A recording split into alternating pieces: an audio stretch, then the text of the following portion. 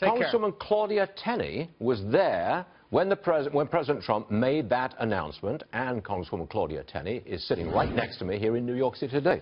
Congresswoman, welcome to the program again. Thank you. It's an honor to be on. Now, I just asked, you know what's coming, don't you?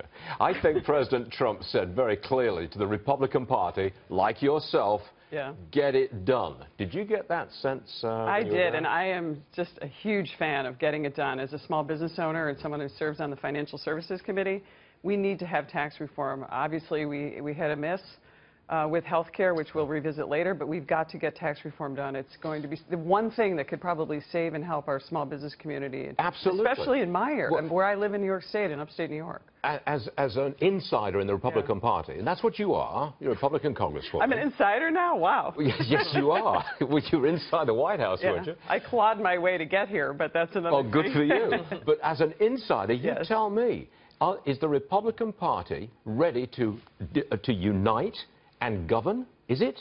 Let's hope so. I mean, no. Is it? Do you want me to talk for the Freedom Caucus and the Tuesday Group and all the other groups? I want you to talk for the Republican Party. Yeah, from my perspective as a business owner and someone who is a solid Republican conservative from New York, we must get together and do tax reform. I haven't heard anyone that's against it. I know there's, as you just mentioned and referenced a little bit in your prior segment, there are people who are concerned about the border adjustment tax, whether you're a retailer or manufacturer. I'm a manufacturer.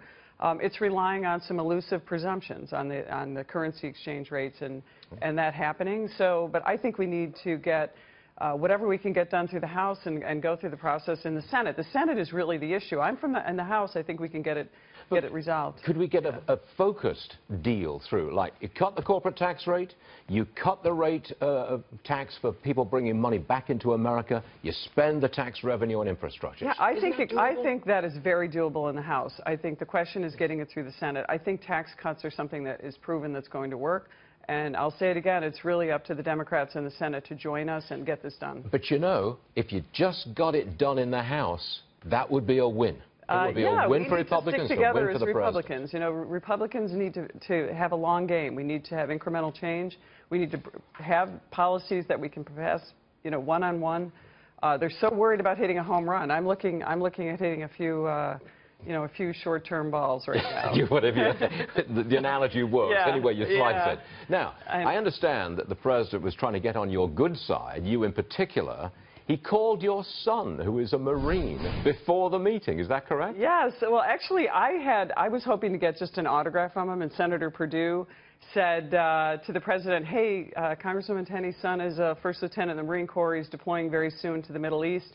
Can she get an autograph? And the president sat down and said, sure, and he wrote the autograph. You know, he wrote out a note for him on my stationery that I just happen to have. And then he turned to me and said, can I call him? I was like, of course you can call him, and I called. Of course, I was worried my son wouldn't take the call. I said, I texted, would you take a call from POTUS? And before you know it, he was talking to him on the phone, and it was just, it was a beautiful moment. It was a moment where you could just see the president was very warm. He shows his care for our troops. My son was thrilled. Yeah, okay, look, I'm not going to, but he was buttering you up. I'm not sure about that. I mean, I came from, my district is a Trump district. I think that he has demonstrated, the president, his care for our troops and the importance of our military. And I think this just showed a warmth in him. And I think the conversation was really sweet, and my son was very excited about it. And it was a great moment. I think you're being cynical. What? Yeah. No. As we talk about the French elections, and you speak French to me now. I've got 20 seconds left. You handicap it for me. What are the chances of a tax cut of some sort this year? Absolutely, it's going to happen.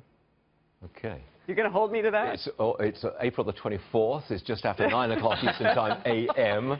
So yes, I think we're going to have a tax cut this year. I'd like to see a personal income tax cut as well, because so many small businesses like mine use the personal pass-through. We love that provision in there. Claudia Tenney, thanks so much for joining. Appreciate it. It's an honor to be on.